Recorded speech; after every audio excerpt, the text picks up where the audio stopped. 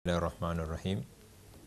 الحمد لله رب العالمين والصلاة والسلام على رسول الله صلى الله عليه وسلم mikwano gyaffe abali ku lutimbe gaggadde NBS ne Salam TV. Assalamu alaikum wa rahmatullahi wa barakatuh. Ndi muganda wa Malhaji Abdul Karim Kalisa. Tutuuse amakya ga leero nga bulijjo. Ennaku zitambudde tuyinza okuba nga tusemberedde oba tuyingidde mu makati g'omwezi gwa Ramadan. Abagenze mu umra bagenze, gwatasobodde kugenda wooli, mulimu abafunye visa ziri mu passport naye tebasobodde kugenda. Buli omu ayina embeera gy'alimu. Naawe wabadde oyina essuubi erigendako mu umra naye ne bigaana, gwe wabadde bakusuubizza oluvannyuma ne babistopinga. Zonna ziba nteekateeka za Allah kasita oba toyina kikyamu kyokoze wabula obumalirivu. Naye ffe abasigaddewo abatasobodde kugenda mu kifo ekitukuvu ekyo, tugamba nti naffe twenyagira empeera zaffe n'okusingira ddala nga tutuuka mu nnaku zino bakadde baffe ze baabeeranga boogera ebigambo. Muganda wange ngenda okwanjula abaabasuuza ebigambo basiibula omwezi gwabwe muwaddaa gugenze naye kaakati kyensonga eyo. Naye alhamdulillah programu yaffe Zimba obusiraamu development kwekulaakulanya yensonga yaffe kati gye tutambuddeko nga tumaze okufuna basheekha ab'enjawulo abatusomeseza. Kati tugende tutandike okuba nti twewaayo tulabe status gye tulimu, tutambudde tutya. Naye ffe tubagamba ekigambo kimu nti mwebale nnyo, mwebalire ddala. Programu eyo ne batuusibwako bannaffe aba Ecobank yavuddeyo negamba nti tugenda kuyimirira ne Salam ne NBS tulabe nti programu eyo neyimirirawo mpaka okutuusa nga tumaliriza sitati omuzimbo gwe Kabsanda nga bwe mugulaba endabika gye gulabikamu bwe gutyo omuzigiti bwe gugenda okulabika olw'ennusu yo gy'otaddeko. Ate bw'oba otunuulira olukiiko olwavaayo luzimbe Masjid yaffe, naffe ffennyini abavuddeyo naawe tulina essuubi nti inshallah ekizimbe ekyo omuzigiti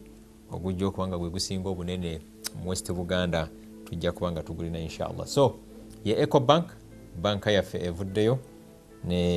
neyimirira naffe nga balina amatabi okusukka ensi 36 mu Africa. Wano mu Uganda amatabi tugalina wano kwetoolora Kampala mu Central wano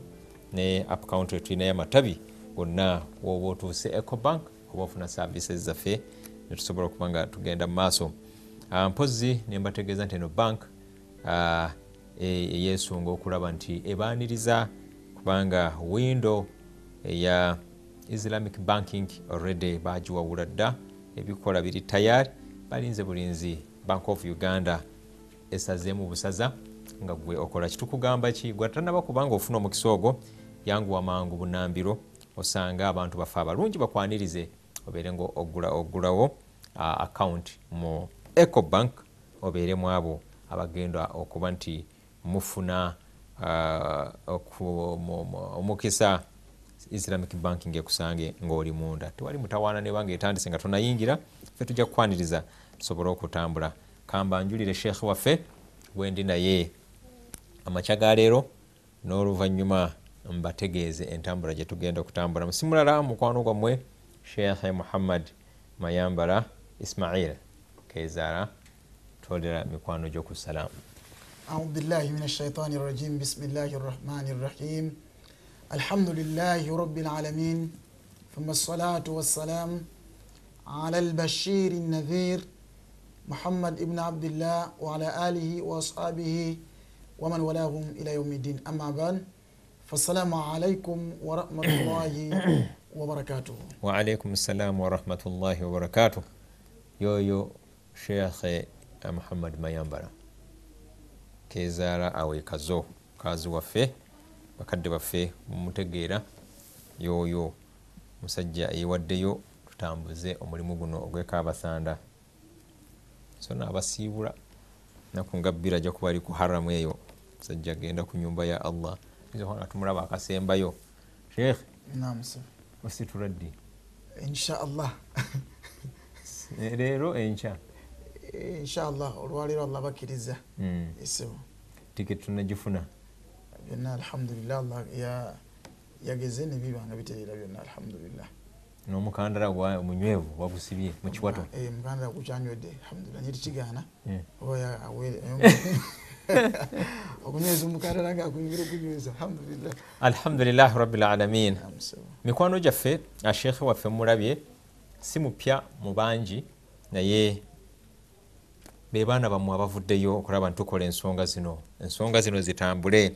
naye shekhe kkiriza olwaleero otunulire mu families ennene ku miramwa gy'ogenda okuleeta njagala ebikolezo families ezo ezivuddeyo okunyweza eddiini njagala olwaleero batunuulire lwaki njogedde bwe ntyo baganda baffe waliwo muganda waffe amuyita Haji Musa Rubanga ndozama njogedde erinnya Rubanga olina keweekangamu Rubanga awo Kamuli Road atuwadde ensimbi n'aweerayo taata we Swaleh Rubanga mashallah n'aweerayo maama we Namusoke Namukose ndoza ugo gategeera manyi Namukose nditereezeza erutereeza da bulungi na sabu naye n'amuweerayo mutwalo mashallah ye Musa Rubanga ne yeweerayo n'abaana be n'abakyala be emitwalo ebiri alhamdulillah n'agamba nti nyamba Barubanga tuli bangi batu bayangubidde essimu tuli bangi gamba Barubanga baleete sente tuzimbe Kabasanda ate erinnya lindozo lijjukira bulungi ku lukalu bamuyita Sheikh Rubanga mwerabiddemu Seka Said Rubanga ndoza ku lukalu Said sebo omulimu gwakola lukalu ne tusereka essomero ne tukola emirimu gyonna wamu kaakata ate tuli ku nywanto ensonga gye tuliko sebo Sheikh Said ne tiimu yo yonna tukyabalinze tugenda we Butambala bwoba oyitawo oyitira ddala ng'ogende Gombe abaana bonna basomereye Gombe alhamdulillah so Sheikh nenkwanjula muganda waffe amuyita Bashiru Lwese Bashir engineer kati tubaddo neri akaroddo olisaako bagagga karoddo erinnya naliwuliranga kati oyo kye yakoze nga bwe tugamba nti kampuni twagala baveeyo mu kampuni nga NBS abakozi beekolemu omulimu ezo group ze bakozesa bazikozesa okuba nti bateekako ekigambo Kabasanda groups bonna bali ku WhatsApp group bo aba Global Paint nga Bashir yabatambuddemu n'agamba nti bannange mutuweemu ennaku nga 2 tusaba companies endala zonna Lwese Bashir ono engineer Karoddo tuberenga tumwegattako ate Sheikh tuberenga tumwegattako mu companies ezindala zonna tuveeyo Global Paint tubeebaza era nsuubira awaliyo era n'akawandiiko management akokuba nti kongera okutunula essomero lyaffe batusiigire ku ssomero lyaffe lya Quran so oyo Bashir tusuubire nti ekigambo jakitambuza naye zino bali ku individual tebali eri mu management abantu beekolamu omulimu era nsuubira munaku 2 Bashir ajja kuba tutuuseeko naye kyeyakoze ekyenjawulo alina muganda wa Abdulrahim Canada nga bumanyi mu Ramadan baweereza obusente Shema yambala tunulaawo abafamire n'abantu bampeera kasente naye bwe yamusindikidde sente nagazo ngenda zigaba naye ngenda kusooka nzijeko emitwalo 15 ziri tugenda ziryamu omuceere naye ngenda kutoolako 15 ate njiteeke ku Masjid olwokuba Abdulrahim mwesiga teyamuwakanyiza era egyo 15 tugirina yamaze dde okuba nti Lwese Bashir gituwa ku lwamu ne Abdulrahim Canada ne tubeera ne mwannyinaffe Hairat Nakajja ne tubeera ne muganda waffe Kanso Juma Lubega Kanso Juma Lubega bwe yatunudde ensonga eza Masjid n'agamba yengalo yagenda kuvaayo naye n'abuuza essomero lyaffe erya Quran lirudda walitambudde litya ne mbagamba tusiiga n'agamba ekyokusiiga kanakyo kankitunuulire oyo Kanso Juma n'abalala bonna tubeebaza ekisembayo mwayambala ne bwoggalawo n'oddayo eka ndeeta ekigambo alhamdulillah Sheikh mwebale kusomesa alhamdulillah Allah kirize ya Rabbi natuddeko muzimu mu 2 ezitulina mu ggwanga muno emukadde waffe nyentuula mu 2 muzimu mu 2 olw'omulangira Khalifan Allahu akbar walillahi alhamd ali America Naam taliiwo ali mu Amerika. Hajjati omuzaana Kalifani Kakungulu alhamdulillah n'agamba nti bino byange naawe nange saamuwadde risiiti abadde sitambudde naye yankubidde essimu ntambula eno n'eno omukyala yabaze sente n'azinkwasa alhamdulillah wabula kyenjagala okutegeeza nagaa bino byange era ogugo gwawedde naye nze siyina ngeri gye nsobola okutuula wano ku TV ate brandi yange njonoone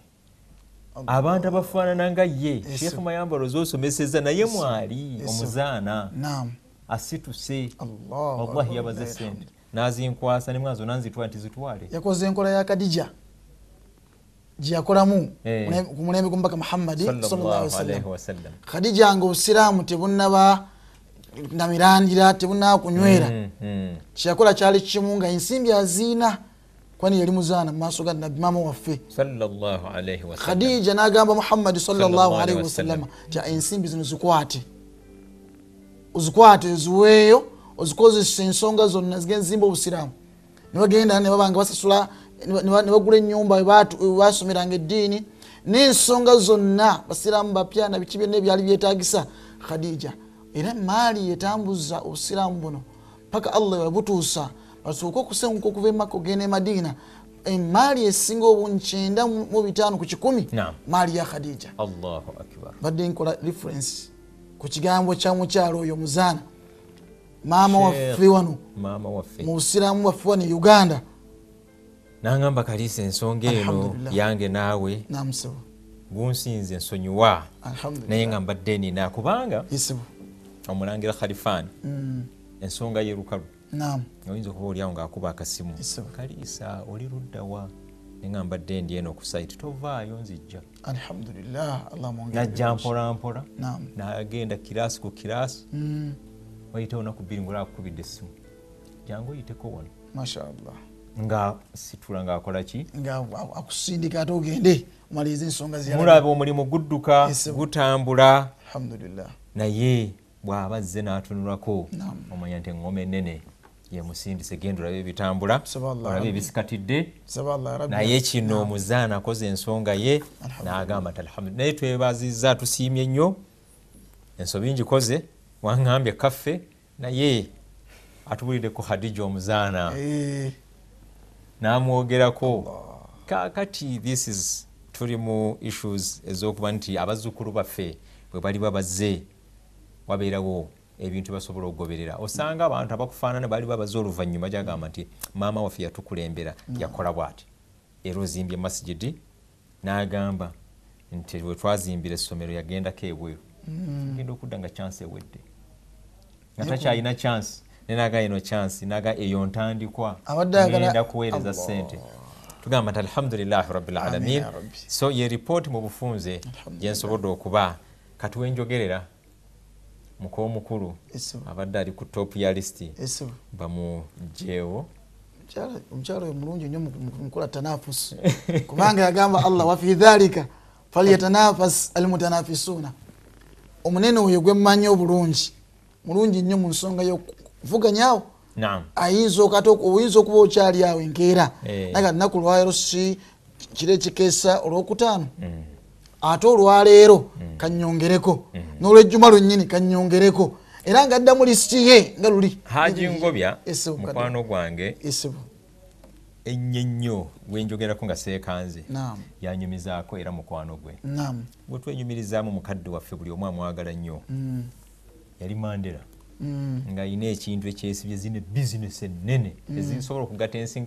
nga ssatu n'involvinga oyo abantu bwe batyo babagenda bapulezidenti bakonkona ayingirawo buyingizi n'akola ekisoboka n'agenda mu Sudan n'agenda mu Imarat n'agenda wano bahid state bonna n'abeetooloolamu kutuusa kintu ekyamulema naye nga sente mpitirivu zigenda okufiira eyo zisobola kwogera mumanyi mugagga ate Mandela omubalira mu bantu aba bulijjo is one of the richest people. Allahumma barakati ya rabbi. Kati omanyi kirungi Sheikh okola omulimu nga oyina nniya aye Allah n'akolera omulimu n'omanya nti ankoledde kino kulwa kino kituufu Mandela ayingira mu office nga bwomanyi abantu abamulindirira bwe yalaba abaaliwo amala okuyingira n'akwira ba secretary benti oyo gwendabye oyo andabikidde nga muzibe yabayingira bwayingira yali mu ba imam sijja kwogera masjid ye ngobya wali bayagadde yayijja okwogera masjid imamu n'ayingira n'agamba obadde ogamba ki n'agamba bank slip yino biganye somero siri eryawo ly'amaanyi n'agamba nti maxi nga nnungi lwaki sinabisunsa ate sizisobola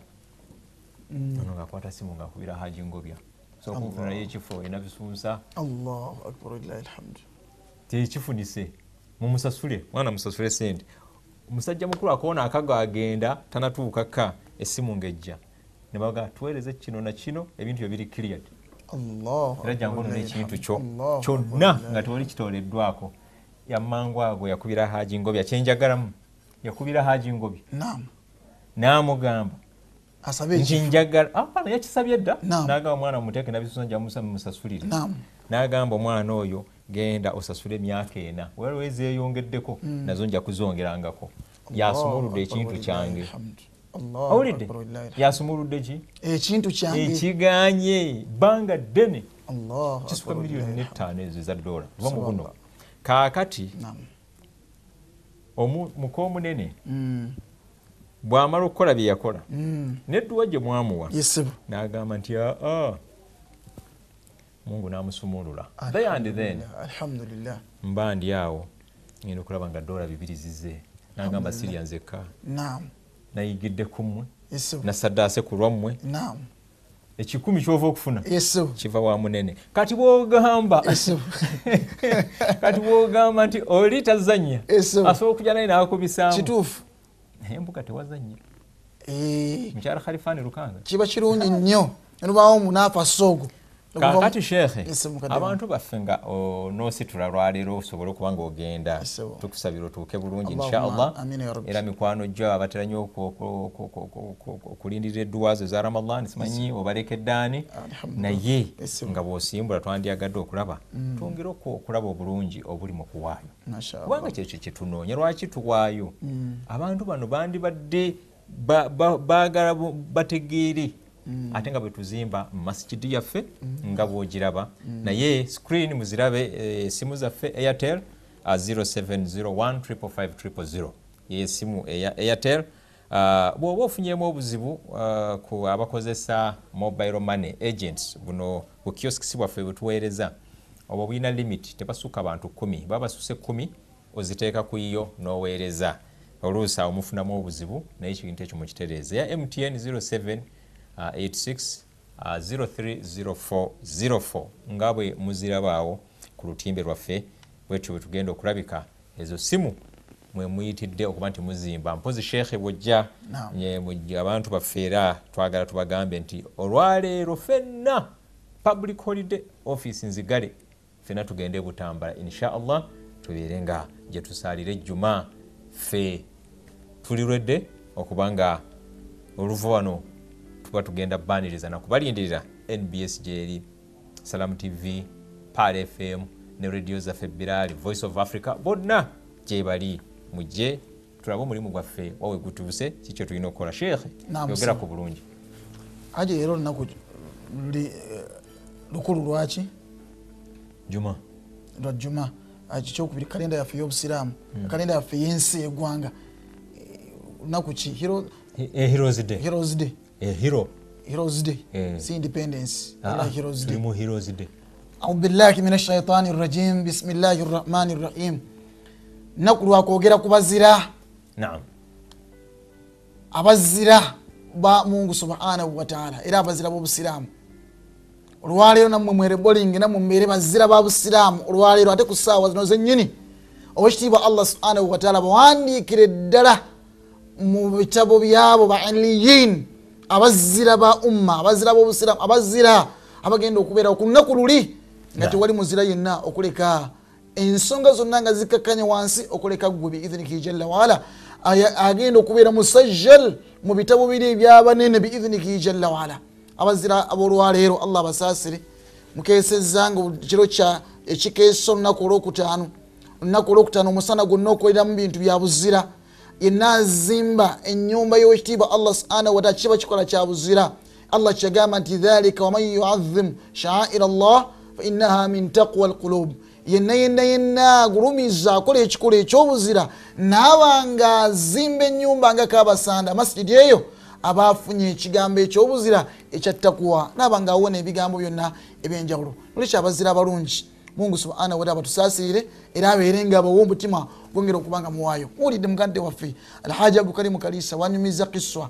ensonga wakati wa mukadde waffe Mandela ayina ebintu ebimukutte naye Allah subhanahu wa ta'ala n'abita na kigambo kimu saddaaka just oli ayingiranga atambulanga atalaba seeka omukuba walimu ayingira ewagamba munnaye gundi ekoze eki eganye biganye omwana agenda kusoma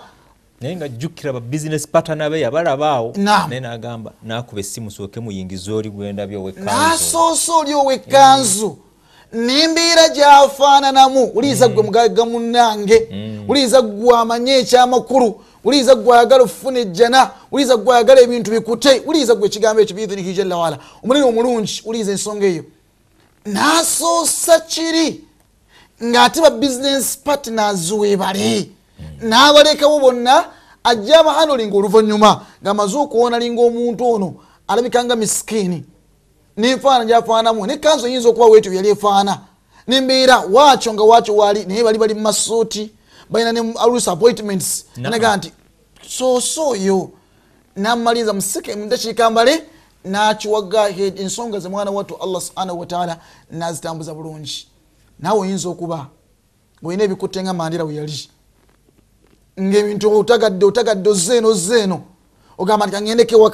kehura ogendeke wagundi ogendeke wani ali akolo ali mu revenue ogenda kanzulukeko ngendeke wagundi kegene yali amanyidde ku nnaku akubire munne ile konteina bazikutte biganye oli awo ogenda mudde muliki bagikutte ganye okuva oli awo mu mbeera gy'otambuliramu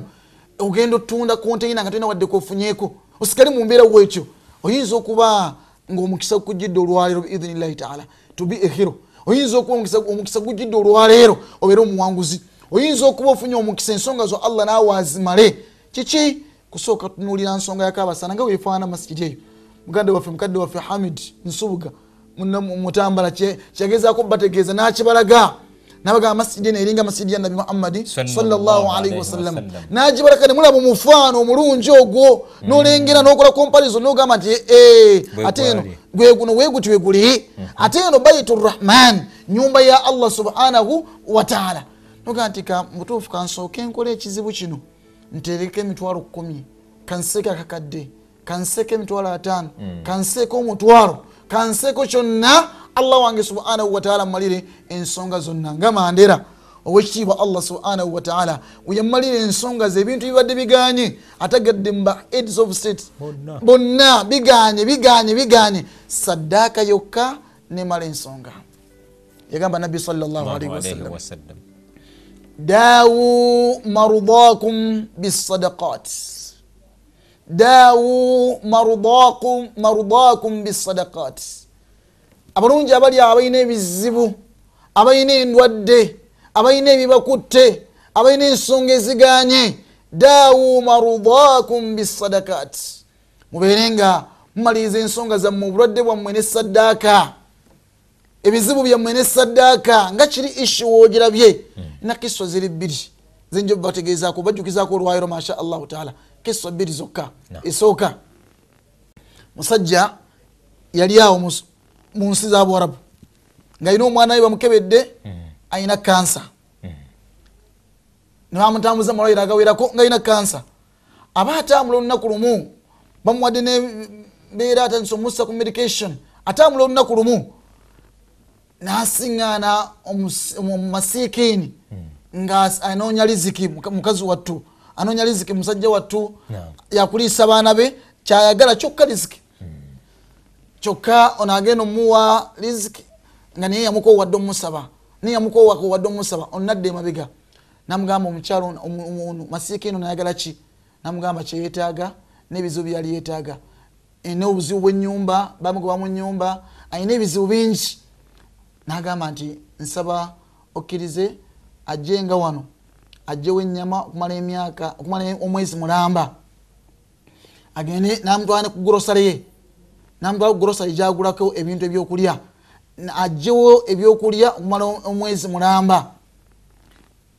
namutwala ewaka gyasula agenda olaba nga ennyumba wekyo weefaanana wekyo namusula emyaka 4 ennyumba gyasulamu ng'ennyumba yabuvunanyizibwa wali yamugjawo namutwala awantu awala n'ebirala bingi byeyaggula namutwala mu dduuka namugamba njagala oleeta abaana babapimeko sayizi zaabwe bagule engoye okumala za myezi 6 bagule engoye nga mpya sagala ngoye nkadde za myezi 6 n'amaliriza okugula ebintu ebyo byonna ate Allah subhanahu wa ta'ala agenda okuddayo ite emyezi 2 agenda okuddayo okudda mu ddwaliro omwana we nga amugamba nti talina bulwadde nga naye olabikolese mulongo ono gwolese kato genda oleeta oli yali omulwadde naga sina balongo n'omwana ono yali omulwadde y'omu ne mubulamu bwange sina baana balongo naga nti ne bamugamba waleeta omwana oli yali mulwadde nga mulwadde wa kansa tuyamba oddeyo oleeta omwana oyo naga nti yono omwana yennyini naga naye wakoze eki naga ndasaddaasa wenti nensaddaka wenti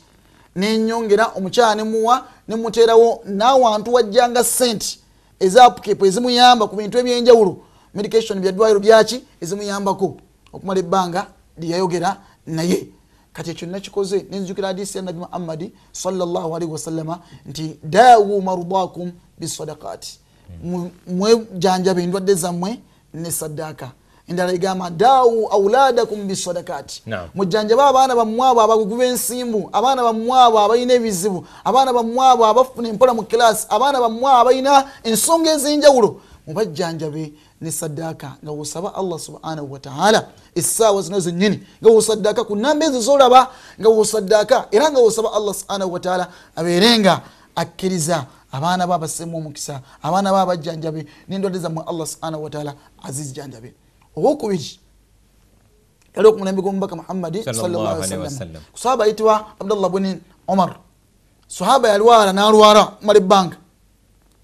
n'alwala obulwadde okumala ebbanga buyiseeko ebbanga ddene nga takyalya byali abizza n'akola atya n'akogga n'akomayo tayimu neetuuka nayoya ku kyennyanja yayoya ekyennyanja kuli ku kyennyanja naganja kuli ku kyennyanja mukyala nagenda n'akigula mu katale keeyo n'akisiika amaze kisiika kikubya akawoowo ako omusajja masiike n'ayita mukuba n'awulira akawoowo k'ekyennyanja n'akyama wakyama n'atula salaamu kawoowo k'ekyennyanja kamuleese assalamu alaikum warahmatullah ne baddamu salaamu naddamu ogwokubiri assalamu alaikum warahmatullah ne baddamu salaamu naddamu ogwokusatu nga teri baggulawo olugi assalamu alaikum warahmatullah omwami yali ku ndiri wali n'agamba omukyala agenda oggulewo agenda olanga waliwo omusajja mugubaasivu omusajja waati yalinga maviri wegatyo alabika mulalu masiikini waati wafaanana n'agamba nti mukkirize ayingire najja mu ddiiro ligiye ku tales ez'obuvunanyizibwa madiiro ga matiribona namugamba atuule n'agamba omukyala ete ekyennyanja niwaita ekyennyanja omusajja ono omulwadde yayoyeze ekyennyanja kiryako n'akwata ekyennyanja n'agamba omukyala kiwewe omusajja oli mukyala n'agamba nedda katumwe tulina piraawo tulina embuzi tulina enkoko n'agamba muwe ekyennyanja ekyo kawo kawulidde ka kyennyanja empuuta ogimanyi nga yakubye akawoowo akawoowo ka kyennyanja muwe saddaka eyo mwana wattu omukyala n'agaana n'agala okumenyamuuko amuweko wakiri half omwami waaliyeko ategere n'engeri gyakubyemu ejiiko finally omwami naaba nga akozesa amaanyi abeere nga asembeza ekyennyanja kino omukyala agenda olaba nga omwami ali serious nakwata ekyennyanja n'akiwa omulwadde wamaliriza omwetaavu n'ali ekyennyanja n'akimaliriza nga tananaku n'amungalo n'awanika emikono n'amagumba gonna yagali ageetagisa okuliibwa nasaba Allah asuuse abaddu be abali mu nnyumba eno nasaba Allah asuuse abaddu bo bonna abali mu nnyumba eno endwadde ezibasumbuwa saba Allah obawejjana saba Allah obugaggawaze edduwezi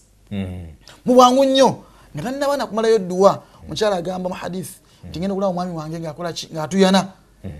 n'atuyana tuyana esali ya bulijjo ngenda olaba ng'afuluma yasesema n'afuluma n'okufuluma tiyaddamu kulwala bulwadde mu bulamu bwe bwonna era omu ku baswahaba abawangala nga tebazze mu kulwala wadde akalwadde naye nga byafulumira ku saddaaka zokka nsaba ekitiibwa Allah subhanahu wa ta'ala yenna awaayo essaawa zino yenna awaayo okuzimba Kabasanda ai Allah mutaase endwadde ezimusumbuwa ai Allah mugaggawaze ai Allah muwejjana ai Allah mali ebyetaago ai Allah mugaziize enfuna ye ai Allah gula wamba kuba gwe ekitiibwa Allah subhanahu wa ta'ala mukisi yenna awaddeyo essaawa zino n'anawaayo neyawaddeyo n'ayina niye ey'okuwaayo ai Allah gula wamba kuba gonna kuba buyinza bugwe ekitiibwa Allah subhanahu wa ta'ala. Amin. Alhamdulillahi rabbil alamin. Yo Sheikh Mayambara nebo mu essaawa ebbiri naye yeyo essaawa gye twasalawo eddakiika ago asatu ku lutimbe gaggadde NBS ne Salam TV tubagamba nti ensonga ezo mu butuufu bwabazoogera oyinza okulowooza nti ebimu naye ebigambo ebyokuwaayo byeyawulira ofunirawo immediately ate Allah nakuterekera empeera z'oku yawmul qiyam. Tubeebaza mwenna tuteekemu amaanyi tugamba nti insha Allah by the end of Ramadan twagala kumaliriza Masjid ye Kabasanda. Let's come in abakakadde mukatuwe mutukubire essimu sijja kwerabira essimu y'omuzaana Khalifan yankubiramu nganveeyo ku munazzamat nankubira essimu oli osobola okujja ne mugamba nti buli ekiriwo nkisazaamu so mutukubira obusimu tujje tubeere nga tufuna bannaffe tubasaba tugende Kabasanda tugende e Kabasanda ku Masjid olwaleero tubasaba ab'ebutambala emmotoka tuzivuge tugende ku good shed suulamu koosuddemu tugende ab'ebiroole tugende butambala buli muntu yenna tumwegayiridde tugende tujja kubeerayo ffenna mwana wattu nesenkagale nanyini bintu bino Allah mu barakati ya rabbi Dr. Ken Alhaj Ibrahim agenda kubeerayo butambala alhamdulillah nabagala omulako bulijjo Kabasanda bajje bamulabeko bannabutambala bonna bajje mu ora atagenze ku heroes Allahu akbar walillahi alhamd atosanga nabe midali mwali tusaba Allah naye asazeewo akole ki Allah mali ebyetaago byonna Allah mwejjana message nkalabye agamba insha Allah nja kuba mbeyungako so tiimu yonna eya NBS tiimu yonna eya Salam tiimu yonna eya Par FM n'ekirala ekisingamu obukulu buli kazi yagenda kufuna essimu buli kazi bakazi mujje kaunte kazi abamatwale mwenna mujje biidhnillahi ta'ala bajje bafuna amasimu family zino eya Kadunabbi ate chairman wa Salam abeero ne batafuna amasimu nedda ni familia ya Kadunabbi familia ya Kadunabbi familia ya Jinsere ko dirisa mwenna familia ya Haji Sekata Musuza familia ya Makumbi bane familia zonna ziri yawo zonna eburugu aben sosibiriye familia ya Jabas familia zonna ezo mujje butambala insha Allah ta'ala ate mujje n'ensonga emotoka bazivuge nga zigenda ku heroes nafe tuzivuge nga tugenda Kabasanda abasajja abazira gye babeera mu biseera biri ebizibu ebyekijungute bendera ziri awo mpitirivu eziraga